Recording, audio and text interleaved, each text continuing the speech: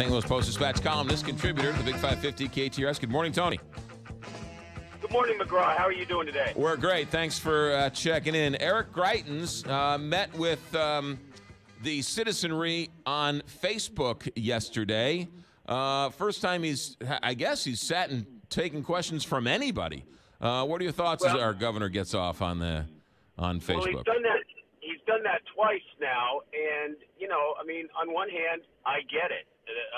Governors and politicians these days have found to use technology to their advantage to go around the public. Now, to go around the media. It's important to note that when he's answering questions from Facebook, they're pre-screened. He's not just taking them as they come. I mean, this is a very controlled process. This governor likes control above all else, and so he doesn't like a situation where somebody like me or somebody like you might ask him a question that he's not prepared for.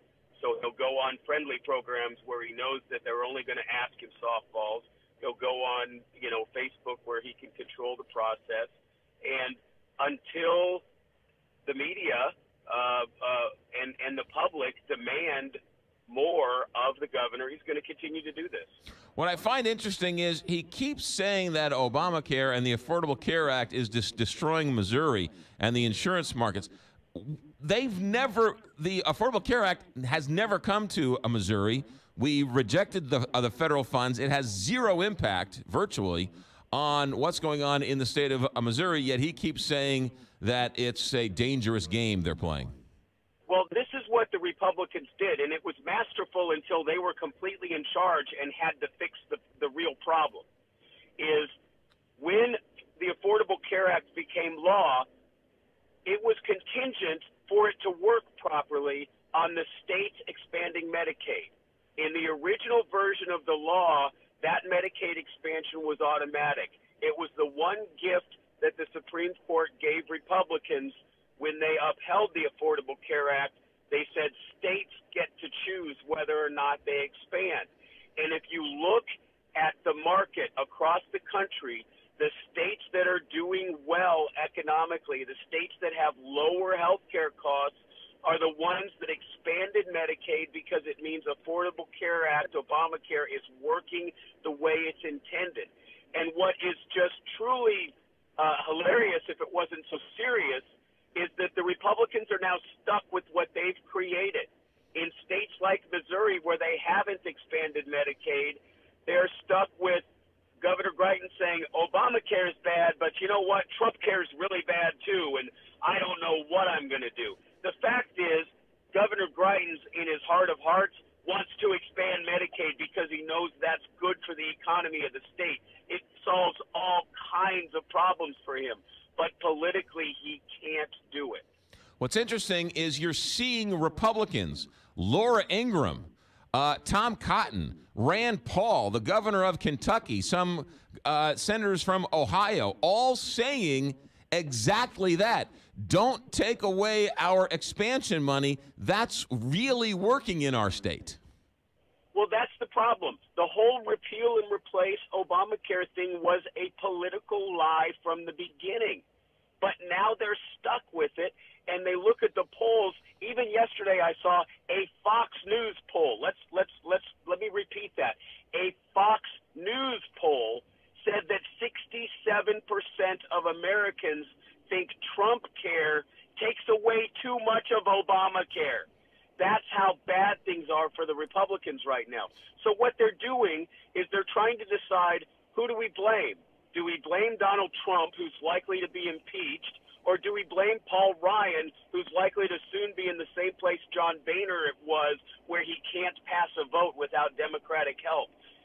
The problem isn't Obamacare, although there are issues with it that could be fixed, in which a serious legislature would just go about fixing those problems. The problem is the Republicans created a repeal and replace lie. They got themselves elected on the repeal and replace lie, and now they have to tell their voters, you know what, we can't do it, and even if we could, we don't want to. What's interesting about all of this, and I still don't think this gets enough attention, is that before, when it was just in theory, the Heritage Foundation. This was their conservative plan to combat Hillary care, and this was their conservative answer. And so the fact that Obama took the conservative ideas, implemented it, has driven Republicans crazy, because now they can't come up with anything better because this was their plan originally. Not only was this the conservative idea, go back to the early days of the Affordable Care Act. The Missouri House overwhelmingly, it wasn't even close, voted to expand Medicaid in Missouri as part of the Affordable Care Act, because the math is what it is. The influx of federal money completely improves the Missouri economy.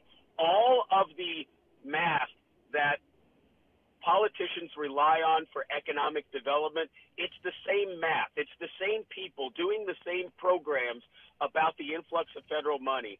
For all of the incentives that they give to corporations, Medicaid expansion helps significantly more to the overall economic benefit of the state. And the Missouri House passed it. And the Missouri Senate was one vote away, and former State Senator Jane Cunningham of Chesterfield blocked it.